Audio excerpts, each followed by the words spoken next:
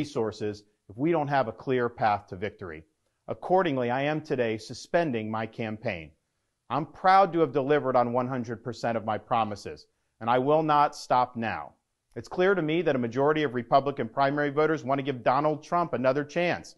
They watch his presidency get stymied by relentless resistance, and they see Democrats using lawfare this day to attack him.